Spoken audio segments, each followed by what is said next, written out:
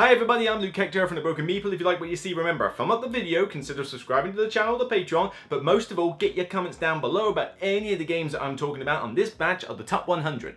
Before I get started, just a quick shout out to a site called Rent, Shuffle and Roll. They are based in the UK and they are a new setup business that allow you to rent board games. Perhaps there's some games on the shelf that you've always wanted to play but you can't get hold of it, you can't find it anywhere, but oh, there's on this site. Well, you can now rent them ahead of time. You pay a subscription each month and they will basically ship the games out to you. You borrow them for that point, you can play them as many times as you like and then you ship them back, preferably in the same condition you got it. I mean, come on, what more do you want? But if you look in the description below, you will see a code that they've given me that gets you 50% off your first month. So by all means, use the code and try it as a trial if need be. But hopefully you'll be surprised and it might even save you a bit of money over time getting games to the table rather than trying to pay the outward full retail price for it. So give it a shot, see what you think. You have my curiosity. So this is it, the penultimate part of the top one, well, the penultimate part of this half of the top 100, however it goes. Yes, this is the last 10 in this bottom half of the top 100, which does not mean that this is the end of all the garbage games, okay? These are all fantastic games, at least in my humble opinion. I know some of you have disagreed with a few choices here. But yeah, we're gonna soon get on to the creme de la creme of games. These are the 10 that just sadly didn't quite meet that top 50 cut. There's only one new game here, but for the most part, there's just a few movers and shakers like before. But I'll bet you'll be very, very, very surprised at what the new game is, and I'm gonna have to justify it big time, but we'll find out more on that later. So let's get on with it. Get on with it. My number 60 has risen 5 places, which is kind of odd because it's not really changed that much, but I mean 5 places at this point is kind of fairly stable really. This is a deduction game which very much surprised me. Didn't know much about it at first, and to be honest, a lot of people still don't know much about this game because it's kind of unheard of, and they've really not done a good job, it has to be said, on the publisher front of actually getting it out into the real world. But this is a solid space game called The Search for Planet X. I'll just bet that if we follow those planets, we'll find Planet X. This is kind of one of those like logic diagram types of puzzles where you're trying to find the new Planet X and it's somewhere in the galaxy, you just gotta go find it somewhere. Well, the idea is that with the help of an app, you essentially ask these questions about which sector these certain elements can be, asteroids and gas giants and planets, that kind of thing. But each of those items has, or icons, sorry, has a specific logic rule. Like the asteroids have to be in a particular group, but there's a, there's a point where it stops and starts. The planets have to be not next to each other. It's stuff like that. And as you answer clues via the app as to scanning several sectors or saying, is there an asteroid in this sector, that kind of thing,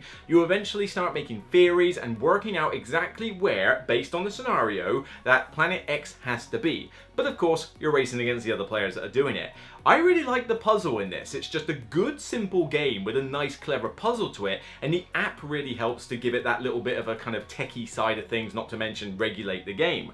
Now, it's annoying that you have to go online to get the solo rules. I mean, seriously, they could not have put them with the game. That would have been a lot easier. But there is a solo bot that you can play against, and honestly, that's kind of my preferred way to play it, really, because as much as you can race other players, it's mostly a multiplayer solitaire game, really. So I tend to play it against the bot, solo, maybe 3 players max if I'm teaching the game to other people. But yeah, it's just a cool deduction game that Foxtrot and Renegade have really just not said anything about. I don't know why, something about their marketing just isn't really selling this one. But honestly, give it a try if you're into deduction games. You might be pleasantly surprised. My number 59 is quite a drop actually, which is gonna, I don't think Luke Laurie's gonna be happy about this one. It's dropped 27 places, and I think that's just mainly because it hasn't hit the table in a while. And it's not because I dislike the game, it just hasn't hit the table in a while, and I guess that's just why it's come down the top 100 a bit. But this is my favourite of a fairly famous trilogy in Eurogames called the Manhattan Project. You got the Manhattan Project original, which is fine. You've got the 2 Minutes to Midnight, which I thought was a bit lackluster, too complicated and too long. Energy Empire though, which is Luke Laurie's baby in this one, is definitely the best of the trilogy. But still, it's in my top 100, man, that's still good enough. Come on, it's a great Euro game. You're essentially running a nation's power plant network. And the idea is that it's worker placement, but done in the Manhattan Project style, where you put the worker out, you get the action, but then it's up to you to decide when you're going to take all your workers back.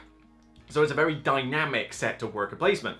But on top of that, you're building little buildings and you're getting special effects and resources from them. I mean, very traditional worker placement. But the tricks here is that when you generate power, depending on which power plants you've got these very cool custom dice to roll, which generate power that you can use in your buildings and on your various cards in order to generate the resources you want. But depending which power you get, you have the side effect of potentially polluting your area. It's alright saying, well, I'm going to go entirely hydro and solar power. Well, great. They don't generate a lot of power for your buildings though, but at least your atmosphere will be clean. But if you decide to say, you know what, I want full nuclear power, I want nuclear everything, give me all the big yellow dice. 21 gigawatts! Yeah, that's great and all, you've got all the power in the world, but it's also completely destroying your air, land and sea. And of course that's going to lose you victory points at the end of the day. So you got to try and juggle the idea of getting the resources, with getting the power plants, with also cleaning up the environment. It's teaching a pretty good message either way, but it's kind of set in that sort of Cold War-esque time period in terms of the aesthetics. There's even a Cold War expansion which is in the game that I've still to this day actually yet to actually use, but as I say, maybe I should get it to the table and try it out at some point. It's a really solid, elegant, I hate that use that word, elegant, but it's a very smooth Euro worker placement, and it has one of the best rulebooks I've ever come across for teaching a mid-weight Euro game. Once you've gone through the rulebook, you'll know pretty much what it is you're doing, and I had no problems at all. It's just very clever, a little bit different, and the theme comes out very strong. We're making references to everything from, like, you know, horrible, you know, Soylent Green is people, to James Bond villain polluting the sea. You know, there's all sorts of things you can come up with for this. But yeah, I find it great fun. It's just not being played in a while, hence the drop, but we'll get it to the table at some point. Don't worry, Luke, I promise. My number 58 has also risen 5 places, so much like the first game on here. It almost, I thought, was going to be a bit higher, but then I had to do a little bit of tweaking to the list. And yeah, spoiler alert, there are occasions where I've gone through the list and played a few games lately and it's like, maybe that should go up and maybe that should go down. But obviously not for anything that you've seen already. I mean, everything that's published is dirt fact. This one I had to tweak down a little bit, and that is one of my favourite campaign games, but it is a slightly messy campaign game, and that is Tainted Grail, a Fall of Avalon. I love the setting this is. Gritty Arthurian legends, dark, gritty, you know, everything's gone to pot, several campaigns, a cool card combat system that I quite like. You know, it can make the game a bit long, but I still quite like it. But it's got great writing, a wonderful story. It's even got an app that you can use as a companion with voice acting in it. It's just a very good atmospheric story. Slight problem. It's also one of the most house-ruled games I've ever played. Yeah, if you play this game solo particularly, as the game is written, you're going to have a very grindy experience, a very punishing experience, like too punishing, like everybody at Awakened Realms is a sadist type level of punishing. It's like, what on earth? Just give us the head, you son of a I've had to play this with quite a few house rules implemented, whether it's because of those menhirs that you have to keep all the time, or just certain rules in the game where it's like, okay, seriously, that is way too punishing, we're just going to trim that down a bit, or just beefing up your ability to actually stay alive in solo mode, because if you don't get really good at combat, you're going to die, period. It's a little bit too heavy on the combat front compared to diplomacy. Now, I'm soon to get the prototype for Kings of Ruin, which is their second go at this, and I'm hoping that that fixes a few of the problems that I have in this version to make it a much more streamlined, sort of like a much more, you know, a better system. But that's not to say I dislike this Tainted Grail. I've got Age of Legends, the third campaign on my table at the moment. I'm halfway through it, and again, I'm enjoying the story and the setting.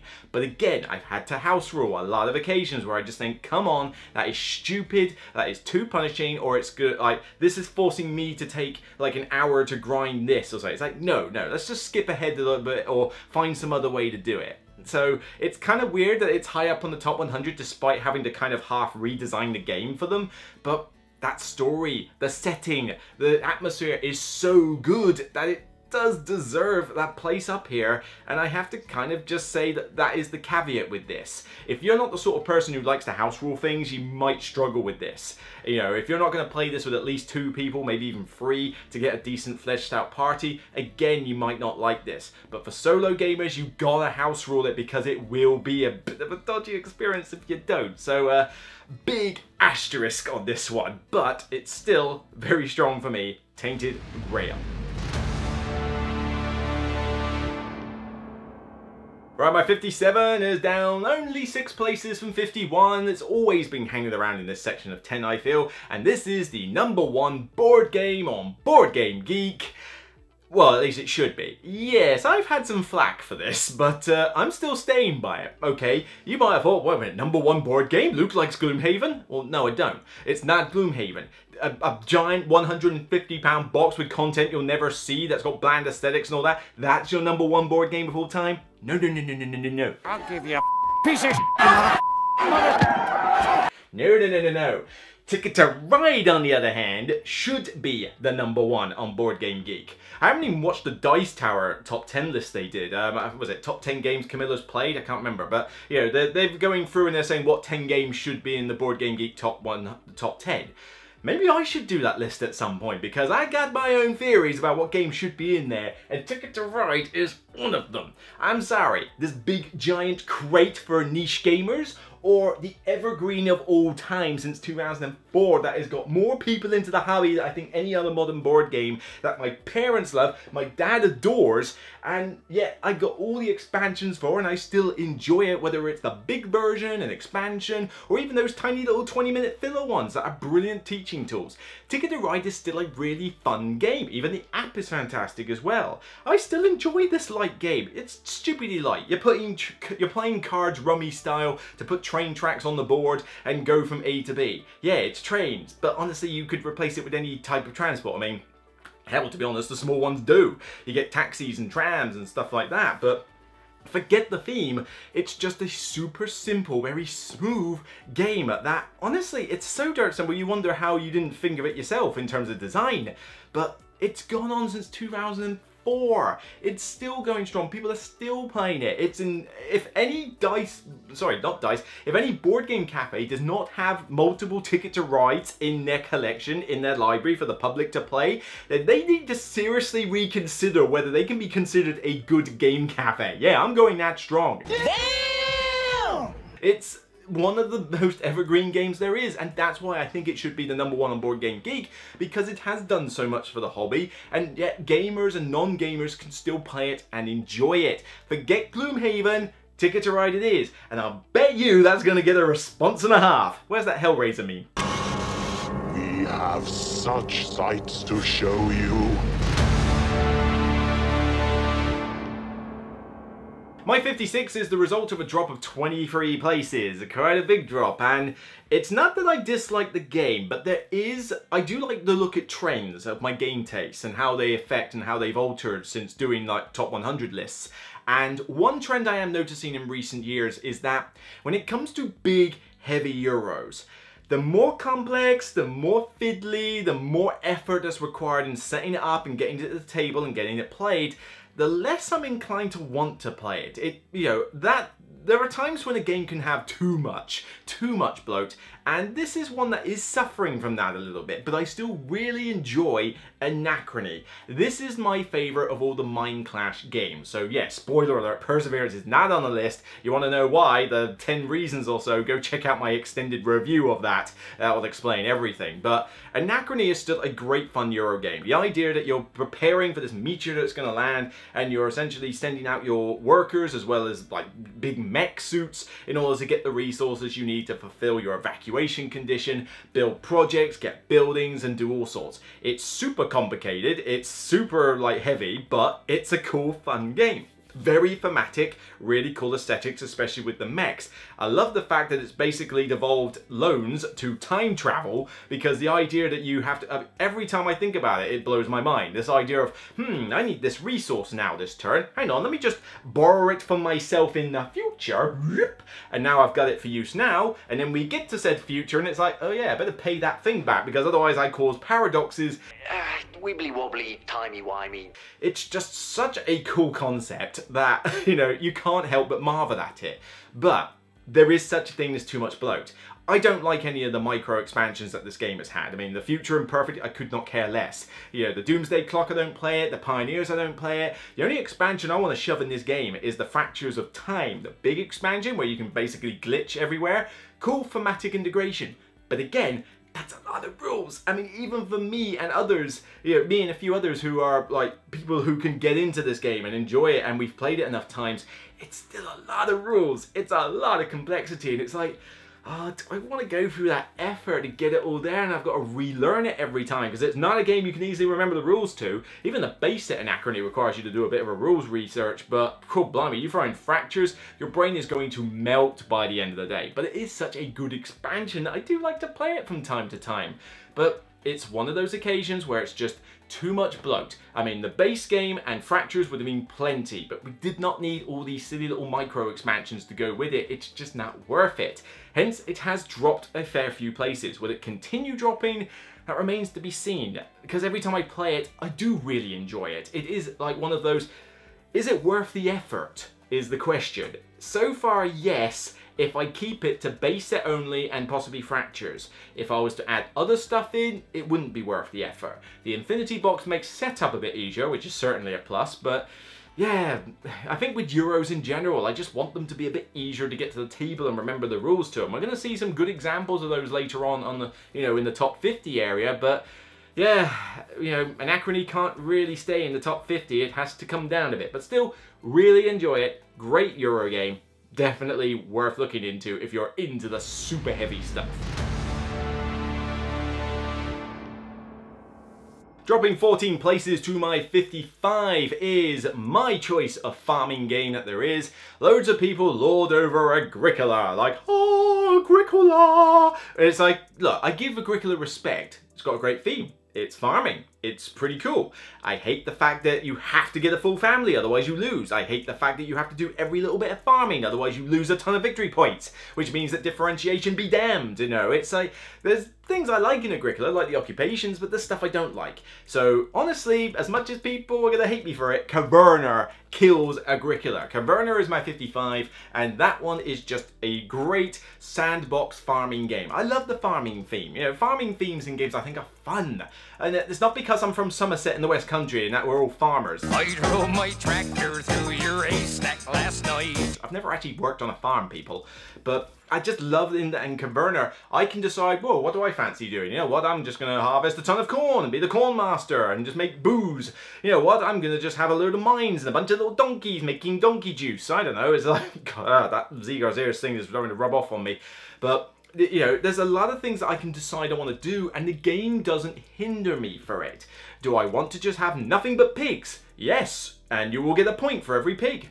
You know, will you suffer in other areas? Yes, but you will get point for every pig, point for every sheep, point for every vegetable. There's no cap. There's no like restriction saying, no, how dare you do that? It's so you may think, well, hang on, what difference does it make what you do? No, you still got to be efficient with your actions. You still need to get some workers, extra workers and stuff, but the fact that I have the freedom to try different paths to victory is such a good thing. And I love the new races that you get in the Forgotten Folks expansion. You can even teach the game with some of them because it actually gears that person onto a particular route, so they're not too overwhelmed with what's out there. Am I really looking forward to, was it Fanatical Fiends or whatever it's called, the new expansion? Yes and no. I mean, again, like with Anachrony, you can have too much of a good thing, but I'm keen to see what the expansion will add. It's been delayed for ages, so God knows whether anybody even remembers it's coming anymore. But yeah, Caverna's still going strong. Cap it at 4 players. Don't play with 5 or 6 or 7, because that's just madness. In fact, I've chucked away the board, so I can't actually do that. But Caverna, still my choice of farming games if you're going to compare Agricola and Caverna, that is. Okay, I think this is the biggest drop on the list, and a lot of that comes from the last campaign I played, yeah. Another trend I'm seeing is that I'm getting sick and tired of campaign games like being everywhere. Like everything's got to be a giant campaign. What is wrong with scenarios? This has dropped 33 places. It used to be my 21. Now it's in my 50s, and it's probably going to continue dropping at this rate. This is The Lord of the Rings, The Journeys of Middle-earth. This is a fantasy flight game played in a campaign with app integration, and I like the app integration in this. You know, it crashes every now and again, but you know, app integration is generally pretty good. It's got great Lord of the Rings theming. I wish there was more actual Lord of the Rings music on the app. It's very repetitive, but you essentially go through a campaign, meet different characters, you know, you play as some iconic heroes or some other people from the lore, you fight monsters, you go speak to people, interact with like NPCs, but essentially they're like 13 act campaigns in a sense, and they're a mixture of battle maps, which are basically these two tiles that you put together with sort of terrain pieces everywhere, which look a little weird, I gotta admit, but you know, they're still pretty cool for an easy setup. But then you've also got the journey maps where you go across different tiles and you reveal them and you expand and explore. Granted, when you've got a lot of expansions like I have, trying to find the wretched tiles is a chore. I wish there was an easier way of doing it, but you know, well, that's just something that happens with, again, too much bloat. Why has this dropped so much? Well, I do really enjoy the game. I love the card system in it. The idea that your deck of cards is not only the abilities that you can have, but also your successes and your misses for your skill tests. I find it really cool. I can buy this card. It's a really awesome card, but it doesn't have any success icons on it, so it's technically a wasted card for skill tests, even though I like the ability. And the characters function very differently. Some are combat munchkins, some are great at exploring, some, like, you know, can heal others. There's just a lot of cool connected parts. What's made this drop though is two things. One, campaign. There's no individual scenarios in this, which means if you get it out, you gotta go through a lot of games in order to get it done. And also, the last campaign I did was a little lackluster. Stupid fat hobbit. Spreading War. It was the Rohan one. It started off alright, but then it started to get very repetitive and a bit boring, and I wasn't a big fan of the campaign in general. But what also is a problem with this game is the difficulty curve. The difficulty curve is ridiculous. If you play this on hard mode, you are a complete masochist. But if you play on normal mode, it will be fairly tough, but there'll be times where it will just be stupidly hard. Like, you know, it'll be like it completely punches you in the face without warning. So I thought, let's try this on adventurer mode. And then it's pretty easy, but you get to enjoy the story. But then even when I got to the finale, you know, 1 or 2 missions, the finale and the penultimate mission, the difficulty curve just went like that. Well, not even like that. It was vertical, absolute vertical. The finale, I kid you not, I think the finale in the Spreading War campaign is impossible. Like, actually impossible to complete. It wants you to fight way too many creatures with only 2 heroes at your disposal if you're playing it solo. It just does not work, and it's getting frustrating going through a whole campaign just to get punched in the face when you get to the finale, and that's why it's already started dropping. If more content comes out for it, unless it's smaller campaigns, I might not be that keen to get it back to the table again, knowing that it's going to be like that. But I have enjoyed my time with it, you know, to date.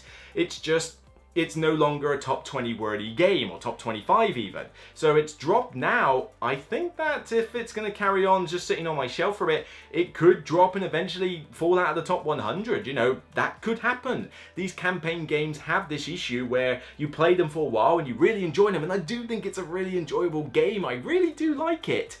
But yeah, eventually you run out of content, or you start getting annoyed with the time constraints and that, and yeah, it can affect its rating over time. That's just the nature of the beast. Anyway, still enjoy this game, but yeah, it's on the way down. Throw yourself in next time and rid us of your stupidity. So we've had a big drop. Well, let's be more positive and actually go all the way up. 39 places for this one, I think it is, yeah. 39 places for my 53. This one is, it's just climbing and climbing and climbing. Now, I don't think it's going to get much higher than this, but I've really enjoyed this title from Osprey Games. I think, you know, I played it a little bit last time I did the top 100, and I thought, this has the potential to grow. Recent times when I've taken it to Dice Portsmouth events at like Comic Cons and that, even though I have something like, you know, well, I don't want to spoil titles, but let's say I've got some prettier gateway games out, people still ask me, oh, what's this one? Let's play it. Even though it looks like a dog's dinner, it's Cryptid. Cryptid is a really fun deduction game, but it's basically a bunch of little coloured blocks on a fairly bland looking map. It's not exactly a looker, to say the least. Well, no offence, but if that is a woman, it does look like she was beaten with an ugly stick. But people see it and they instantly want to play it. It's kind of weird. It has a hidden appeal. But that's not a problem, because I really enjoyed this game. The idea that there is one monster on this 6-tile board, and mathematically it can only be in one spot. So each of you has a clue from booklet, and based on, you know, what answers people give when you ask the group or individual questions, like can it be here or is it in this area, you eventually work out what clues the others must have read, and then you're able to deduce based on those clues exactly which hex on the tiles it can be, and it can only be in one space. Biggest flaw with the game is that it's not even a flaw of the game, frankly, it's a flaw of the genre. If somebody gives out the wrong information, it will break the game.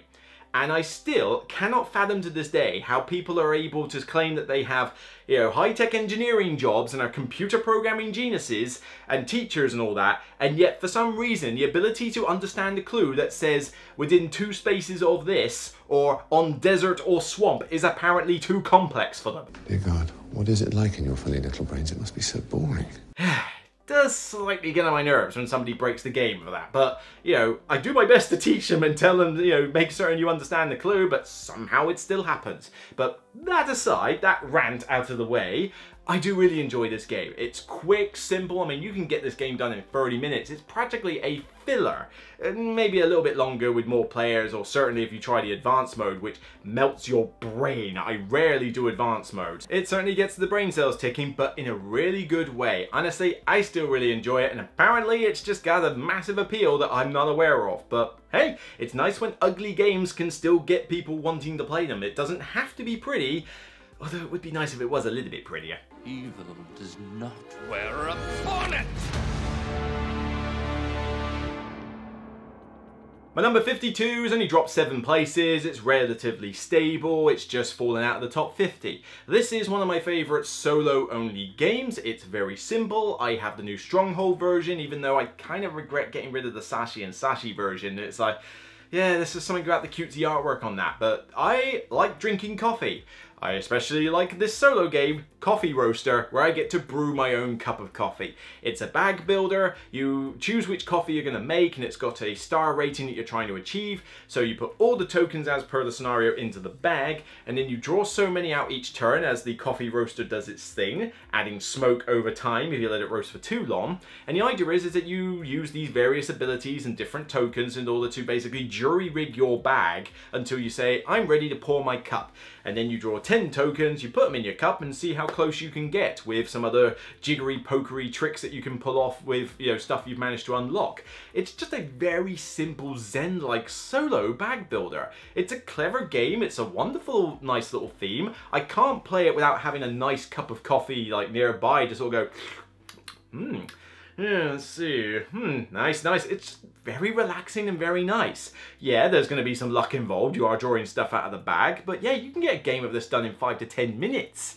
You know, you could play through a set of 3 in their like special like challenge mode in like 20 minutes. It's a very quick game. You know, granted, I think maybe I should have hung on to the Sashi and Sashi version from a production standpoint, but the new version is still pretty cool. If you're a fan of light solo games, you really need to check out Coffee Roaster.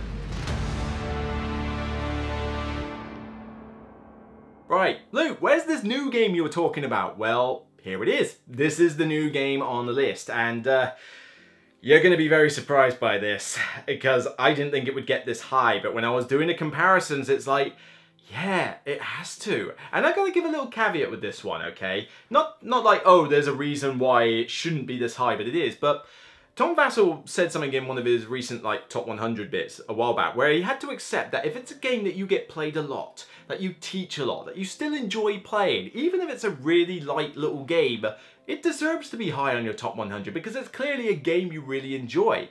Are there certain games lower in the list that I might objectively like enjoy more on a single play? Possibly yes, probably yes. But the fact that I can get this game to the table so often, so fast, it's dirt cheap, really good production quality, and yet it's still a fun game, I gotta give props to Alice's Garden. What?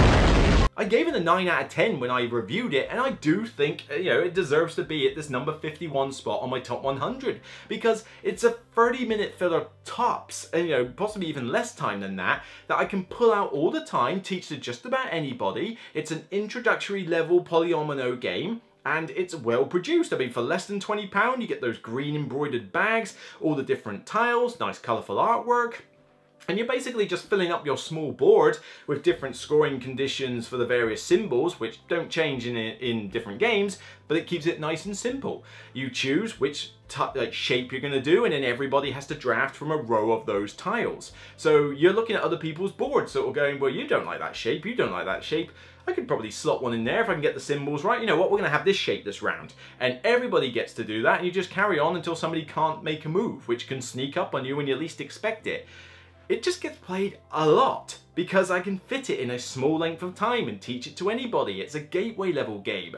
And yeah, I gotta give credit to something like that. You know, games like No Thanks, for example, very simple, gateway level. You can teach it to just about anybody and get it done in 10 minutes, but when was the last time I ever felt like playing No Thanks? It's not exactly a game I enjoy that much. But Alice's Garden, I feel like I want to bring it out. It's something that I want to get off the shelf, and I think that makes it deservingly be on this list. I think she's pretty. Quiet, bud. I think it's going to freak out a lot of people to have heard that this was my new game for this section of the 10, but yeah, credit where it's due. Alice's Garden is just that good a filler. So there you go, we are done with the bottom 50 games of my top 100. We are really getting into the creme de la creme now. The 9s and 10s are going to start flooding in soon. There are 2 new games on the next batch of 10. There's definitely some movers, yes. Oh, we are really getting into some great stuff. Not that the bottom 50 has not been great either. I really do enjoy these games, people, even when I've had negatives to say about them. No game is perfect. Even in my top 5 games, no game is perfect. There are still criticisms to make, but it's just how much enjoyment I've had for the game, you know, how much I still get. And, you know, there are certainly trends you will notice in my gaming taste and what sort of games I want to spend the effort on. I already mentioned about the whole super heavy Euro with a ton of bits. Is it worth the effort? I've mentioned about campaign games. Can we have something a bit quicker and easier than a full campaign? These things are stuff I'm noticing as time has gone on, and as I say, it's going to affect the ratings. But yeah, hope you're still enjoying the list, and you know, can't wait to get started on the next section of 10. But in between this and my recent Snowdonia holiday that I've booked, I'll try and get it done when I can. But some of us still need a break. You know, sometimes I just need to clear my mind. So that's it for me. I'll see you in the next Broken Meeple video. Remember, if you like what you see, thumb up the video, consider subscribing to the channel, the Patreon, but most of all, talk about the games in the comments. Let me know what you think of these 10 games, higher or lower, what you think of the trends that I mentioned. You know, get talking, get discussing. You've been fantastic in all the previous top 10s, getting those views in, getting those comments and the likes. It's been great to read what you have to say. So that's it for me. You know, if you want to check out more content on the channel, I've got Beyond the Base Game videos, and of course the previous sections of the top 100 if you haven't seen them, but also my 2-player game reviews that I'm doing at the moment. You know, pick and choose. I'll pick 2 when I do this video in the editing room. So take care, and remember, as always, whether it's the bottom 50 or the top 50, they're still only games. Bye for now. Love you all.